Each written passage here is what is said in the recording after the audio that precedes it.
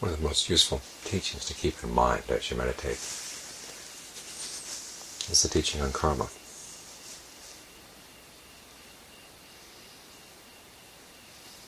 In particular, the point on karma, where the Buddha says that things aren't totally determined by the past. As you're sitting here, you're experiencing the results of past karma, but you're also experiencing your present intentions. That's present karma. And some of the results of those present intentions.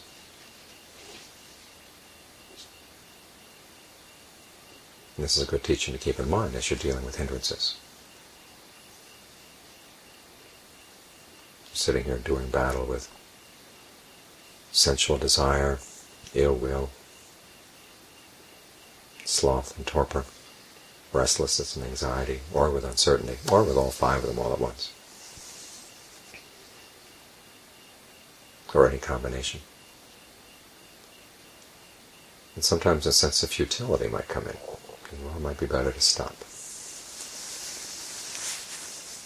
This is not a good time to meditate. Things aren't going well. But when things aren't going well, that's precisely the time you've got to work with it. And realize that even though there may be influences coming in from the past, all kinds of unskillful intentions you had in the past, still they don't totally shape what you've got in the present moment. You can make up your mind to try something skillful.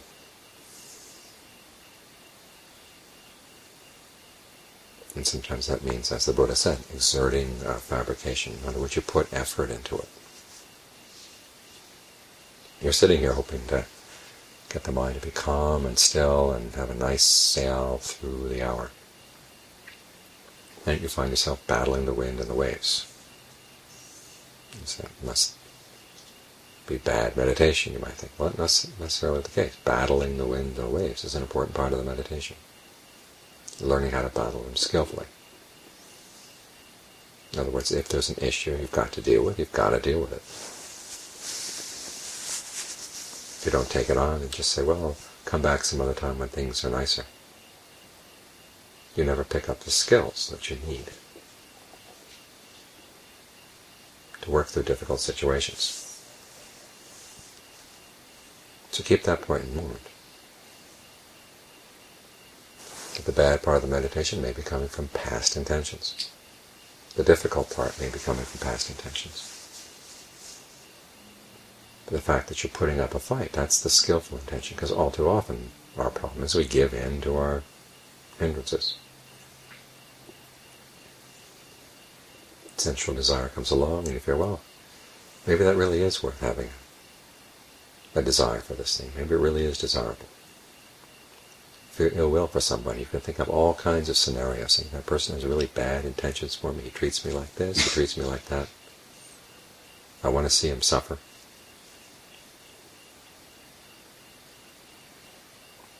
When you get sleepy, you say, well, maybe this is not a good time to meditate, I'm tired. When you're restless and anxious about some issue, you tell yourself, oh, I've got to think about this, I've got to worry about this, otherwise I won't know how to handle it. And when doubts come up, you say, well, this really is doubtful. I don't trust this person, I don't trust this path, I don't trust anything here. And your mind just starts seeing in line with those things. That's taking unskillful influences from the past and just adding more unskillful intentions right now. And it just goes spiraling down. So I've got to learn how to take them on. Realize that these hindrances are the things that have blocked your progress all along, through how many lifetimes. If you keep on seeing things in line with them, they'll keep on running your life. You can just keep piling on more and more unskillful present karma, which, with the passage of time, turns into unskillful past karma. And it doesn't go away. It keeps coming back, coming back. So you have to learn how to keep coming back as well. If one technique doesn't work, try another technique. Even though we use the breath as our home base here, that doesn't mean we have to be limited to just the breath. When ill will comes up, you have to ask yourself, what do I gain from this person's suffering? And how do I know that that person has ill will for me? Maybe I've just taken the defilement in my heart and thrown it on him.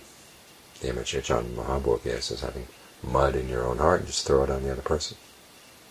Scatter it around so everybody's muddy.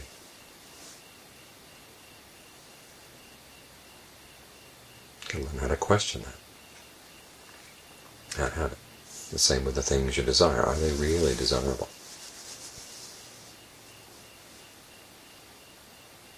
Take them apart. When you gain them, say it's an object that you desire. What do you really gain?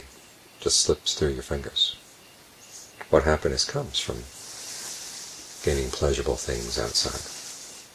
As the Buddha said, the only real happiness is peace.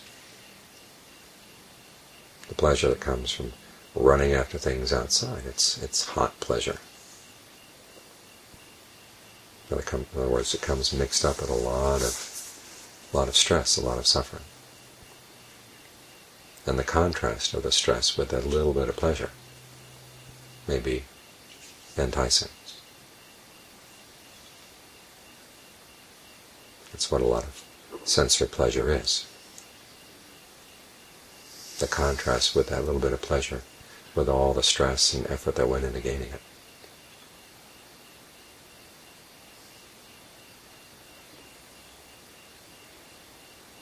Sense of release after the stress is gone, a little bit of pleasure comes, but then pressure builds up again. You've got to find something else. The mind spent all its time running around. And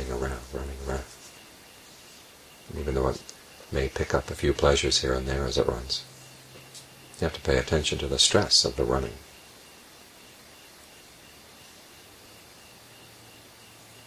Is there any real happiness there? How about a happiness that comes when you don't have to run? That's the only true happiness there is.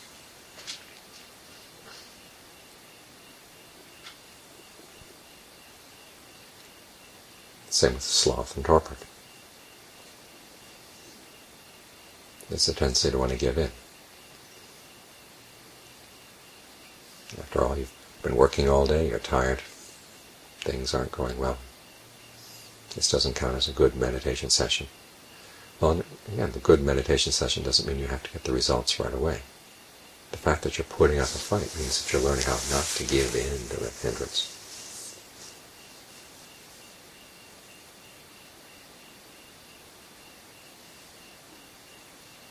In a sense, the goodness in the meditation is in the fight, in the struggle.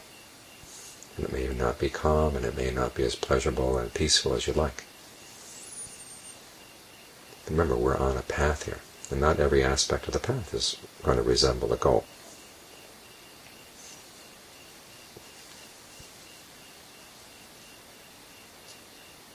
Think of the road that goes to the Grand Canyon. It goes through that very dreary desert between us and the Grand Canyon. This is not to mean that the whole path is going to be dreary, but there are dreary stretches, there are difficult stretches. And yet struggling with the difficulty is part of the skill you need to develop. It's part of the path. This, as the Buddha says, exerting a fabrication. Either working with the way you breathe, or working with the way you think about the issue. All too often people have the misconception that meditation involves no thinking at all.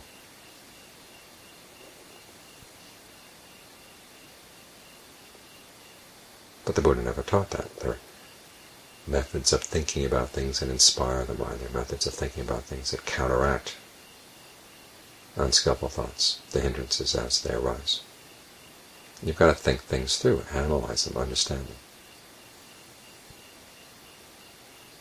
In other words, analyze what's going on in the mind as it's happening. And learning how to counteract it. It comes up with one argument, you've got a counter-argument. It says to stop, you say, why?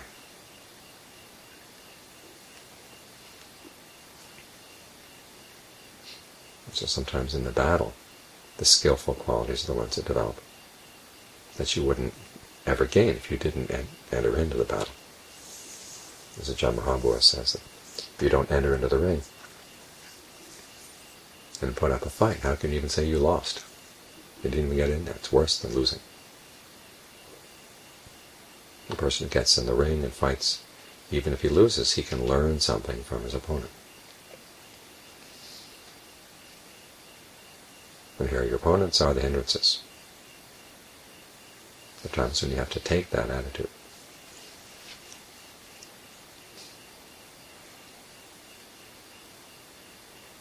So even if the meditation is not peaceful, it doesn't mean that you're doing poorly. Sometimes you have intentions from the past that are really putting a lot of pressure on the situation in the present moment. What you've got to focus on is, what is your intention now? How are you dealing with these thoughts as they come up? Are you playing along with them? Are you giving into them?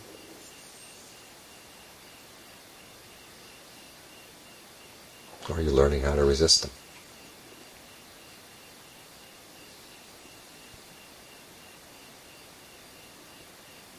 If you keep on putting up the fight, if you're determined, you find that your desire to learn is the most important thing here. Even if the results aren't coming in well today, you say, well, you learned something. This technique doesn't work. Your intention may be skillful, but it may not have been carried out in a skillful way. But at least you've maintained the skillful intention to put up that fight.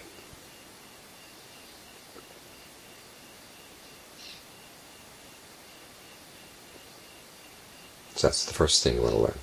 Always try to maintain the skillful intention. The second thing is to always regard each meditation session as an opportunity to learn. When you come out of it, ask yourself, what did I learn from that?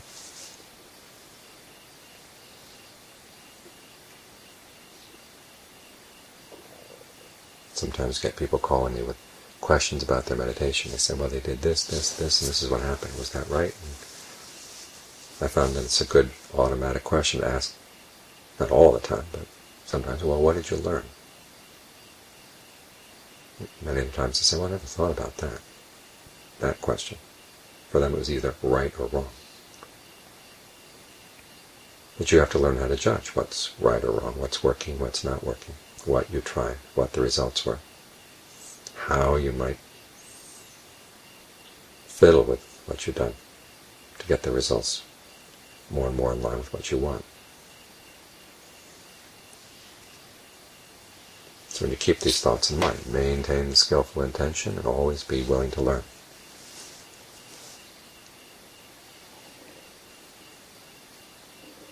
And you keep remembering those points, that even though the meditation isn't going the way you want it to, you're still on the path. And you can take joy in that.